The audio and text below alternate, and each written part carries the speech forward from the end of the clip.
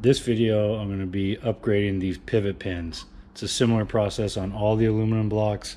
All the aluminum blocks came with threaded in pivot pins. These are somewhat of a known failure, and I'll show you when I pull these out, compare them to the new Cobra Engineering pivot pins we got.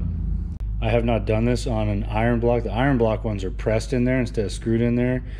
If you can get the iron block ones out, it's probably a similar process.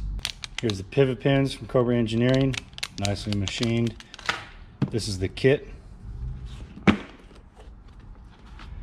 Comes with everything you need to drill and tap the new holes. These you have to buy separately, the pins. They come in 8mm and 9mm, the actual part that it pivots on. So what's good about these pivot pins is, one, the material is much stronger than the factory, but the threaded part is actually 8mm, and you can get these in two different sizes. This is the 9mm side where the pivot goes. They also come in 8mm, equal in strength. I think it just depends on what, well, the thicker one's going to be stronger, but some pivot pins have a 8mm hole, some pivot pins have a 9mm hole. So you want to find that out before you order your pins. First, I'm going to remove the factory pivot pins. These are just bolted in there. Here you can see the difference between the thread size. This is a M6, this is an M8. I'm going to put the fixture on there. It goes on the dowels, locating dowels. It's got one screw to hold it in place. And I'm just going to snug this one up. There's two different ones of these guides, and they're interchangeable. You just pull these screws out and you can switch them around. The smaller hole one is for the drill, and the bigger one is for the tap, and that's to make sure that everything gets done straight. So the first thing you want to do is, I just got a small Allen key here, is you want to figure out how deep it is and then transfer that depth over to your drill so that you don't drill too far. So I'm going to stick this all the way in there, that deep. I'm going to wrap a piece of tape around my drill bit so I know when to stop it. So I'm going to spray some PB Blaster in there. Now I'm going to drill until it gets to the tape. Now take this guide out, switch it with the other one. I'm going to clean out this hole. Now I'm going to take the tap that comes in the kit. I'm going to use a T-handle, but you can use whatever you have. If you got a wrench or something, you can use that and just work it in there. So I go back and forth with it, rock it back and forth.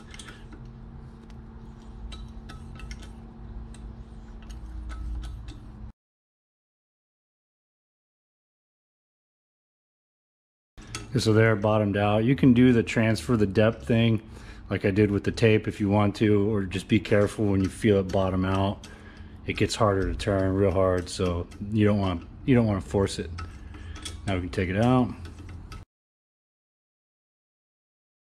Now we got the smaller fitting over on this side. Okay, so we'll check the depth on this one. Transfer that to our drill. And double check it.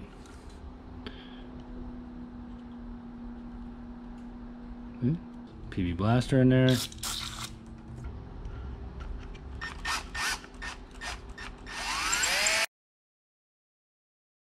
And clean that out again. Now we gotta swap to the bigger one so we can tap it. Now with our tap, we can make our way in there again.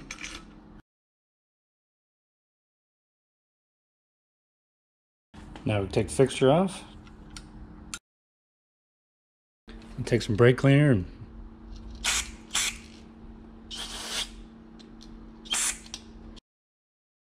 put a little bit of blue Loctite on here.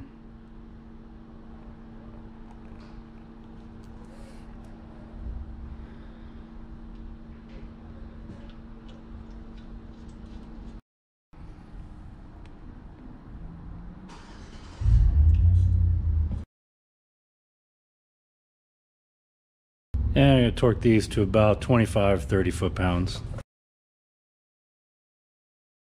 So that's it. They're in there. I like to do this before it goes to the machine shop, because obviously it gets metal shavings everywhere. But definitely worth the $50, $60, whatever the time of this video, for the cost of these pins.